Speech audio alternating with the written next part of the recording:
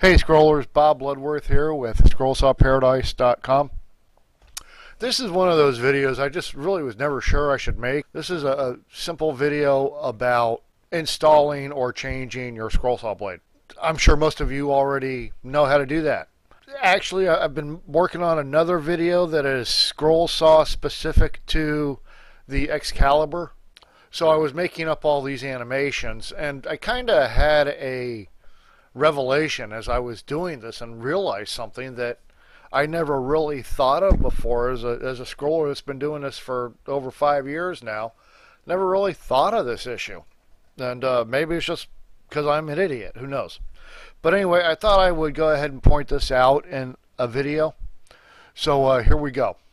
All right, well, as you can see here, we're starting off with upper blade holder, our thumb screw, and the screw that actually is what you tighten the blade to when you tighten the thumb screw. You're actually pushing it against this little screw here. This is your typical view that you're going to see when you sit down in front of your saw for the most part. Okay, and just to show you that I'm not super lazy, I did go ahead and build the lower blade holders as well. And, you know, looking at the blade from this view and everything looks honky-dory. We're good to go. You know, blades all tight and everything. And then we, you know, just for the heck of it, let's look at it from the side. Wow. That's, something's not quite right there. I think that's kind of obvious. Well, let's get the full view and see what it looks like down at the bottom too. Yeah. Okay. This is an issue that probably a lot of people have without even knowing it, because you're looking straight on at the scroll saw blade when you install it. It's not a huge deal, but it can, you know, it can cause blades to wear and break prematurely, and that's something we really don't want. And speaking of that, this video came from the other video that I recently made about blades breaking. And after I made that video, I had this little revelation. I thought, well, I'm not going to redo the other video, so this is kind of like an addendum to the why do my blades break video, which, you know, if you haven't seen it, the link is here, you know, but you can watch it when you're done watching this one, of course, and I will have the link up at the end of the video. But anyway, as you can see, it's quite surprising to see how far your blade can actually be off, and you might not even be aware of it. So anyway, let's take a little closer look at what's going on here. Okay, here's a cutaway of the top blade holder. Obviously, this is for the Excalibur EX21. As you can see, with this, the properly installed blade, the back of the blade is flat up against the back of the blade holder. The nice thing about these particular blocks is it has this really nice flat surface on the back that gives you a positive feeling. When you put the blade in, you can feel the back of the blade go flat against the back of the block here. That's a big help, and you can feel it. And when you feel it go flat, you're pretty much good to go. You don't have anything else to worry about. I don't know if that works on all scroll saws out there. I'm sure it probably doesn't, but for the Excalibur it does.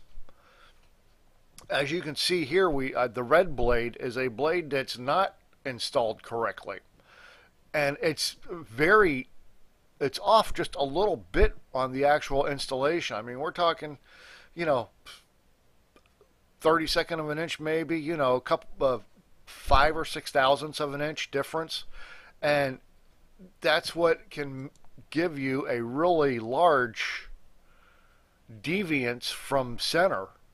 By just a little bit of misadjustment out here can really cause you problems down at the bottom blade holder.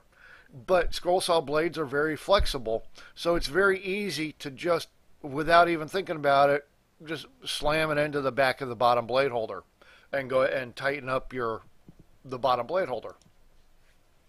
Well, that's all good and everything, I guess, but if you think about it, it really isn't.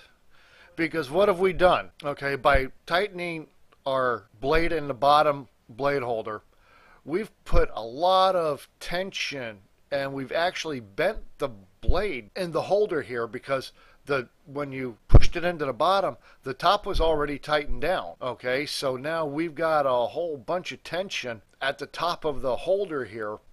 With that tension there, probably get away with it, but now you've also got to tension the blade itself so that you can cut with it properly, which you need to put a lot of force on the blade.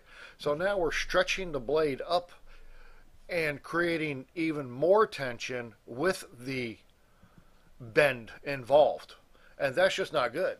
You know, that's going to cause your blade to wear out prematurely or break.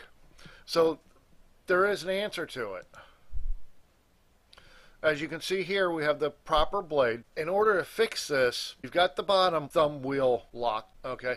Simply loosen the top thumb screw up, and the blade, it will release all this tension built up on the blade, and it's like taking your belt off after the all-you-can-eat buffet. Everything just feels so much better because everything stretches out. So now the blade's going to find its own center. It's going to be all comfortable and happy now. And now you can go ahead and tighten your knob down. The blade's going to find a much happier place, and everything's good to go. So pretty much the whole point of this entire video is after you install your blade, loosen the top knob back up. Pretty much that simple. And let your blade fall into place. Okay, and this is obviously what your blade should look like. The square, I didn't mention this, but what the square represents is this is your top arm. It represents the top arm should be parallel to your blade holders, which if you have a halfway decent scroll saw, it will be.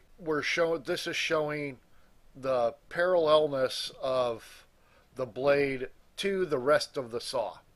And that's what we want. We want our blade to be nice and parallel with the rest of the saw, because if it's not, if it's sticking out like this is,